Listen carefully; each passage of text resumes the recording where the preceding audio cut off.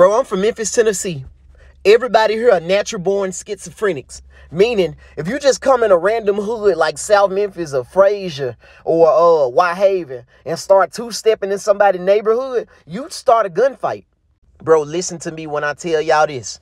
If you don't have a G35 coupe or sedan or G37 coupe or sedan, you need to get one pronto, because just like with the Toyota Supra, the Mark IV Supra, the price and the value of these things are absolutely going up because people are starting to realize how much tuning potential or just how much overall potential this thing has. You want to do autocross? This the perfect vehicle for it. You want to go drifting? Okay, go.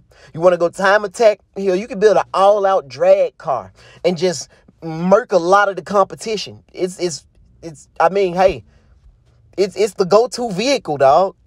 There was a time when Infiniti G37s were nothing more than commuter cars. Nobody was modding them like that. Sure, the G35 coupe was the one getting all the praise, but right after they ended the G35 and the G37s, people started flocking to these things. Like, I mean, flocking.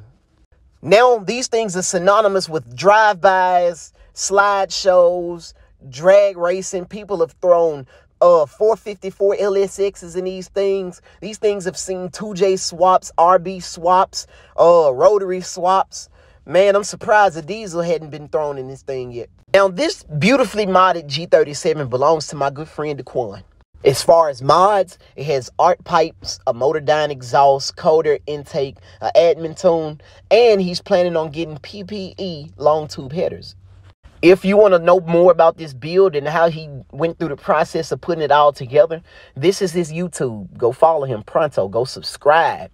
And here go his Instagram. Go follow him pronto. His TikTok, also the same name across all of his social media. So, like I said, if y'all don't have a G35 or G37 or any type of Infiniti now, you need to get one before they soar up in price. Now you looking stupid because 20 years from now, these motherfuckers cost every bit of $40,000 or $50,000 a pop. Love you.